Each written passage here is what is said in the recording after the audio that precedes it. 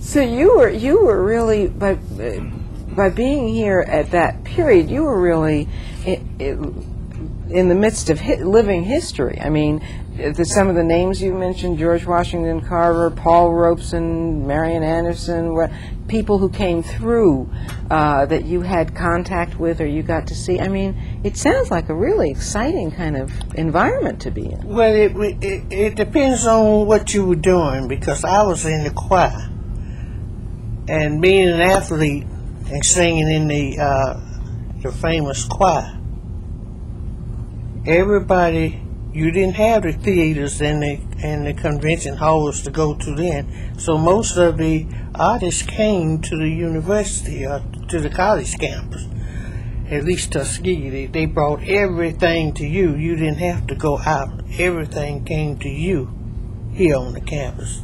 Even your bands and things and dances, they came here on the campus.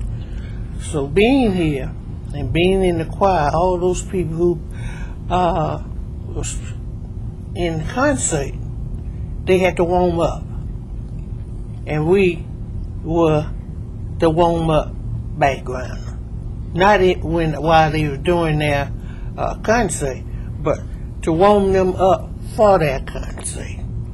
And we got a chance to sing with them. We got a chance to see them, to meet them. And I mean, it's so inspiring just to hear you talk about it. Did this kind of exposure to all of these highly accomplished people, professors, artists, and whatever, did it change your view of what you could do with yourself in your life? I mean, did you decide, well, it's not enough for me to be Shirley Temple, I want to be George Washington Carver? I mean, how did it affect you? Well, it just made me a better person to really to look above just wanting to be like this person, wanting to be what I could be. You know, I didn't want to lose anything. I wanted to be famous. But God didn't have that in mind for me to be a dancer.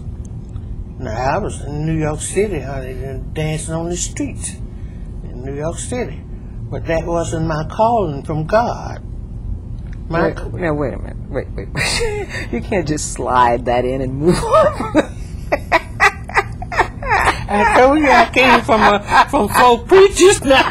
The background of folk preachers now. So that religion is still there. Yeah, I know. I saw you try to slip that one right there, you know. Tell me about that. You were in New York dancing on the street. It sure was. We pulled out at Union Station. And Erskine Hawkins and his band was on the train. And they came off, with the horns tuning, getting ready to go where they were going to play for that night. And I think during that time they had Savoy and the Savoy and another hall where blacks was going. And that music sounded so good, and I was out there, that jitterbuggy. And my friend, one of my track teammates, she teased me about it all the time. Al started everything up there in New York City, out there jitterbuggy. But the coach didn't say anything to us because we just hear the music. We was out there dancing among ourselves. And then we went on to the Y, because that's where we were staying in New York, at the Y. And they went on where they were going, because we couldn't go where they were going. I think it was Savoy where they were playing. But where there was music, there was Alice. And it still Alice is.